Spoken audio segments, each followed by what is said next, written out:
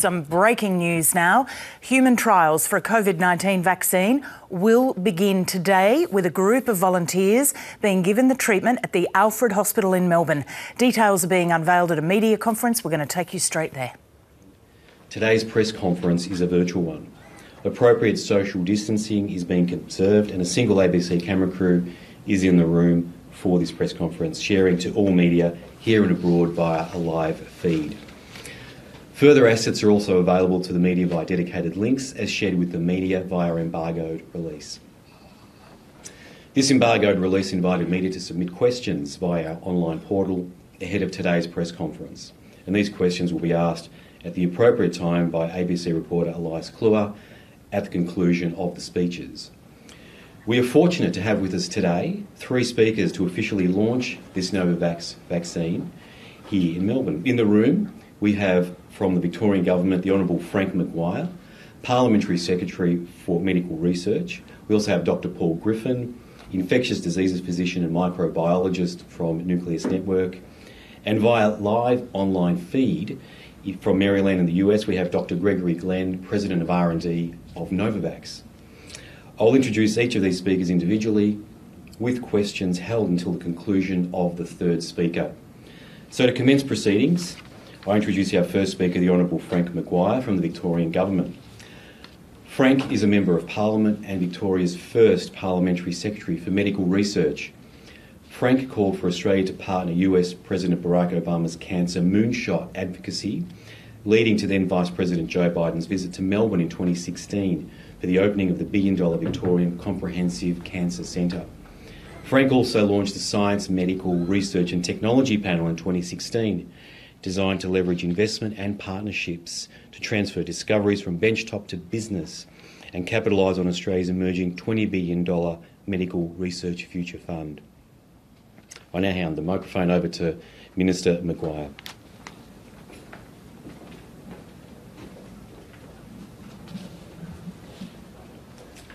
Vaccines are one of humanity's defining discoveries.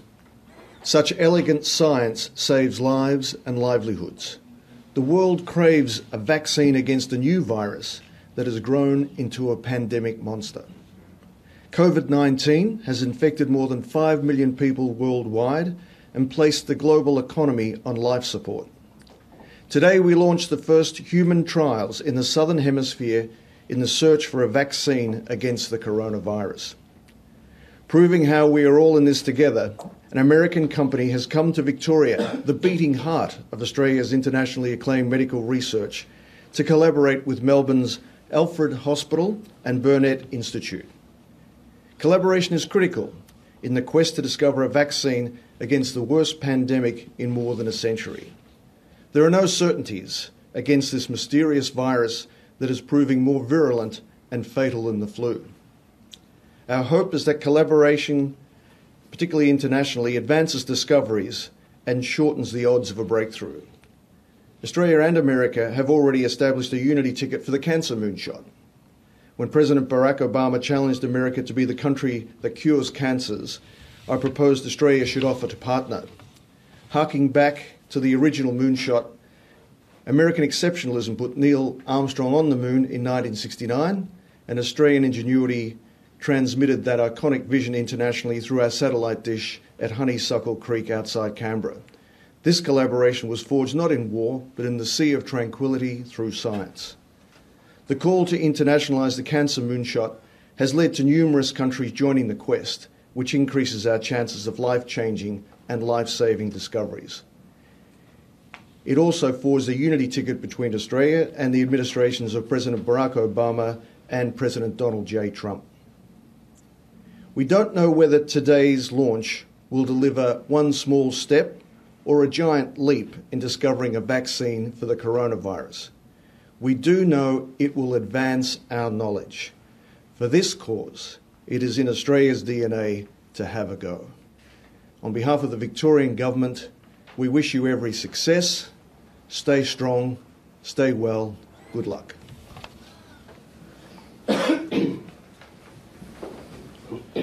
Thank you, Minister McGuire. Our second speaker is Dr Gregory Glenn, the President of Research and Development at Novavax.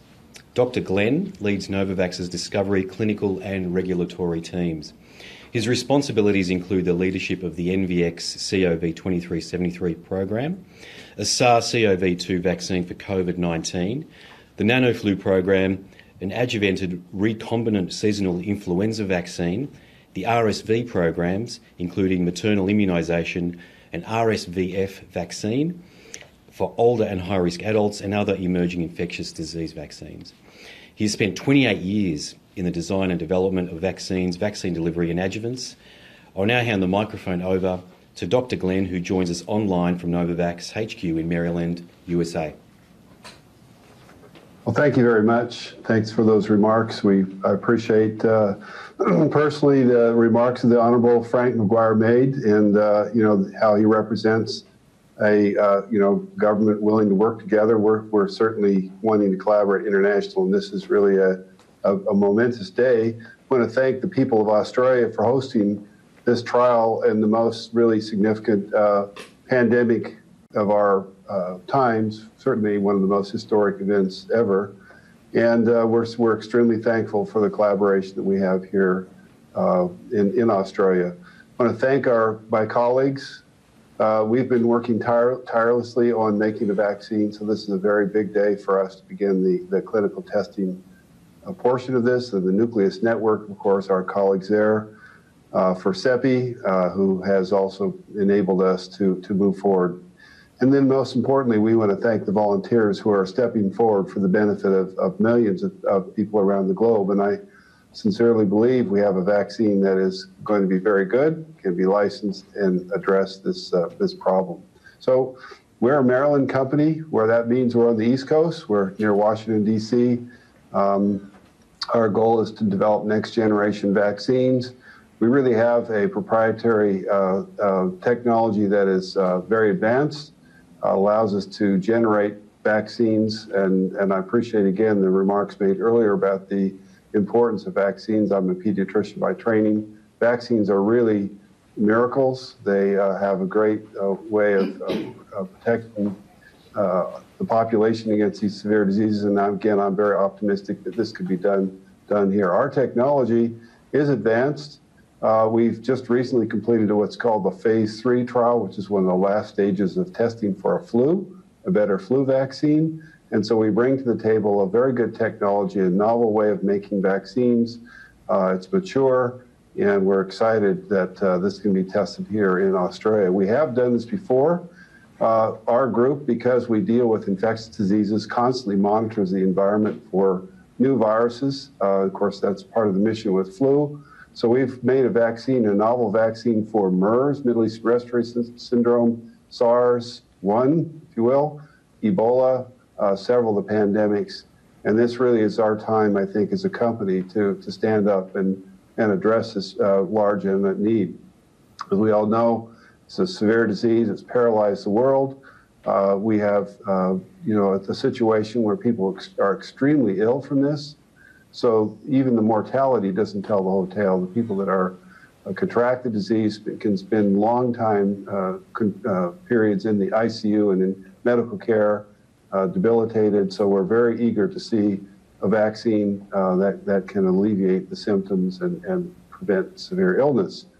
So our vaccine, we began to work on this. As I mentioned, we watched the world. We saw this strange cluster of pneumonias arising in China.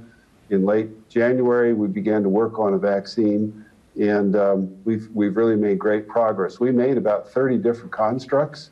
We evaluated them for their stability, for their immunogenicity, for the ability for us to scale this up in a big way. And we selected one candidate, and has the very fancy name that you heard, 2373. But it's a great vaccine. Why is it such a good vaccine? I think what we're bringing to the table is a very strong immunogenic vaccine. It gives you functional responses. We've recently seen in our animal testing very strong what we call neutralising antibodies, which should be protective when they're induced in humans. So with a mature technology. And we leave that media conference there, representative from Novavax, the first human trials in the Southern Hemisphere getting underway in the search for that global search, Lisa, for the elusive, the much-needed coronavirus vaccine. Let's bring in now Norman Swan, Dr. Norman Swan, the presenter of the RN's Health Report. Norman, good morning. What do you know about this?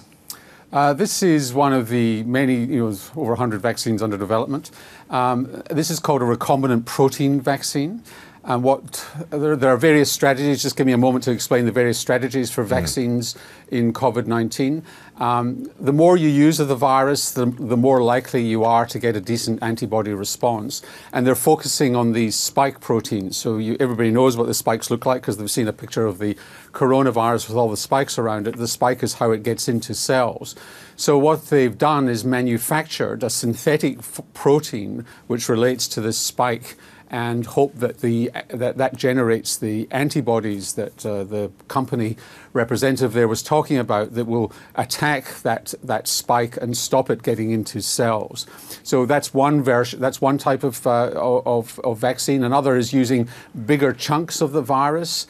Another strategy is attaching what's going to cause the antibody response to another virus. That's the Oxford vaccine, where you're actually using a virus to generate a response. And then there's another one, which is a little parcel of genetic material which goes into the cell to tell the cell to produce antibodies. So those are roughly the kinds of techniques that are being used, including using the whole virus itself in a killed or semi-live form. So there's lots of ways of doing it, and this is one which they hope will work.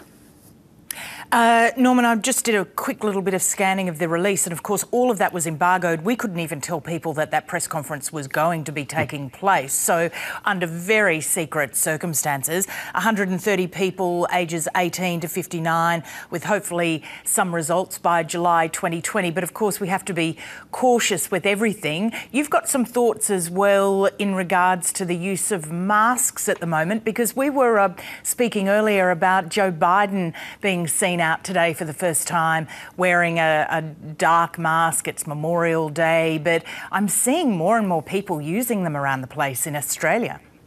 Well, it's a very public-spirited thing to be wearing masks because they probably don't protect you if you're wearing the mask, but they protect other people. So the idea in masks, the evidence base is not huge, but it does suggest that you can cut down the spread of virus by about 60%, perhaps even more, because if asymptomatic people are wearing the mask. So now we probably don't have enough virus in the community to really merit what Singapore or New York's done, that everybody going outside should wear a mask.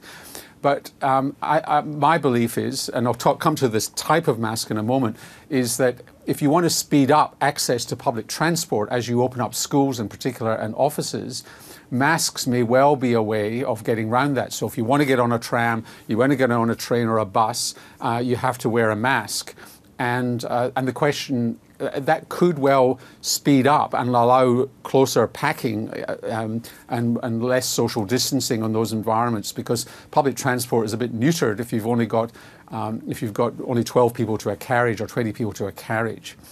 Let me go to the type of mask, because that's really important. You see people spending a lot of money on N95 masks with a little valve in front. They can make things worse, actually. They're really good for bushfires and inhaling, getting rid of particulates. They're good in healthcare settings because they do protect healthcare workers because they filter the virus in. But look at that picture. There's no exit. There's no valve filtering on the way out. So when you breathe out, you get this stream of your exhalation coming through, and if you're carrying the virus, it's shooting out of the N95 mask, if that's the one that you get. So these N95 masks could actually make it worse if what we're doing is a public health measure. What the fire brigade in San Francisco are doing is they've been assigned those N95 masks. They're wearing a surgical mask over the N95 mask to stop this exhalation. So really, in truth, what you want to do is cover your face with thick material, ideally a surgical mask if you can get one.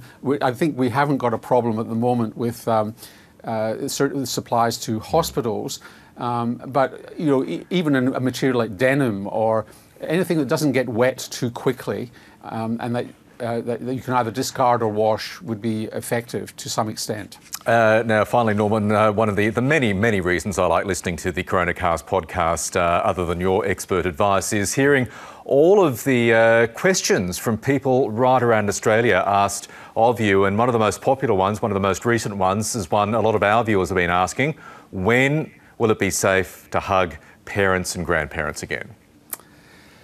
This is a conversation that you really need to have as a family, and I think we talked about this last week. And giving autonomy to older people to make the decision for themselves. For example, so I think if there's any cold or flu in the family, any symptoms, you've got to get tested, and you don't actually hug, and you maintain social distance. But if everybody's well, then it's really up to the older people in the family to decide what risk they're prepared to take with their loved ones, rather than us imposing it on them. This is not so much about the spread of the virus as protecting their health and well-being. And I don't think we should be dictating to them. I think who are we to deny a hug in an environment where we've got very low levels of virus? I think it's a family conversation. Very good point. And a virtual hug to you from us here at News Breakfast, Norman. I always welcome the hug from you and Lisa. Thank you very Norman. much. See you soon.